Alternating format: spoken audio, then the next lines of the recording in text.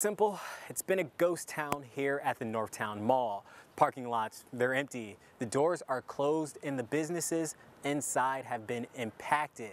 Come Tuesday though, that all could change as signs of life return. Quiet would be an exaggeration, actually. We've been closed since March 23rd. But on May 26th, the Northtown Mall will officially unlock their doors under phase 2 of reopening the state. That benefits people like Mike Means, who runs Go Calendars Games and Toy Store inside of the shopping center. Let's hope that I have more people in line than I have spots. That would be a great problem to have. The harsh reality of closures left his store with little to no business. Last week they opened up for curbside pickup, but that hasn't done anything to move the numbers. He's got 5 employees who had to be laid off through this stretch. As soon as he's able to, there's plans on bringing them back, but he also has to make sure it's a safe environment.